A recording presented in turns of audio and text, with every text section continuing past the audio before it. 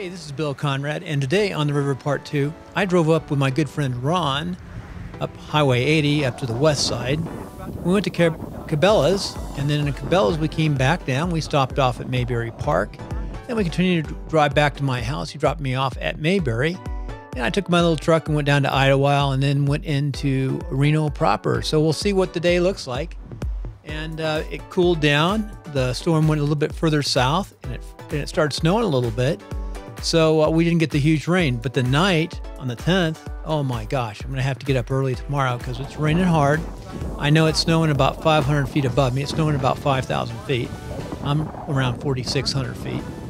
And Reno itself is about 4,400 feet. So I think we're going to have a lot of rain in the morning, even with the snow. And Highway 80 has been closed a good bit of the time, and the trucks are backed up.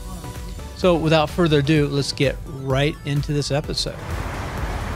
This is kind of cool. It's about 3 o'clock in the afternoon, getting close to downtown Reno in Idlewild Park. And you see there's a gate right here. Looking at this gate. And it's closed right now. Of course, here's the Truckee. It got quite a bit higher last night. You can sort of see where it got right there.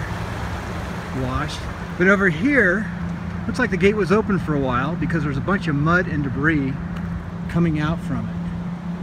As you see, now would be the time to get in there, clean and dig all that out. They do have the gate closed now, but you can see where it backwashed, and this area would be flooded if it wasn't for this dike that's along here.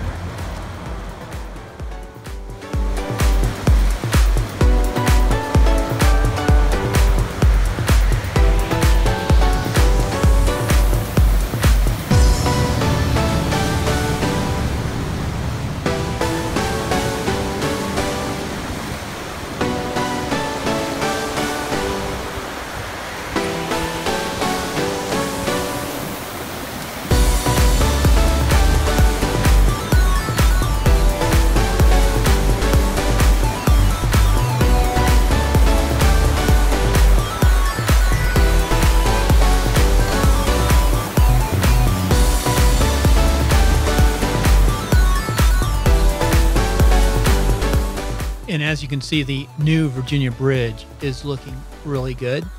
And eventually we'll get them all replaced. I want to thank you for tuning in today. And you can go to Karen Conrad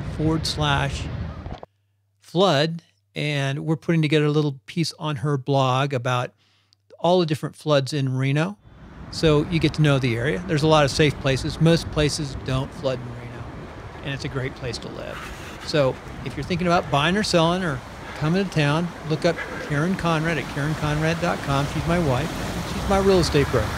And now until tomorrow, I appreciate you tuning in today and enjoy, and hopefully it won't be too bad tomorrow. It's supposed to snow tonight too, so we'll have to see. Take care. Bye. Crap. Wow. You die right there if you go through that white water right there. People died there 3 years ago, and just in the summertime.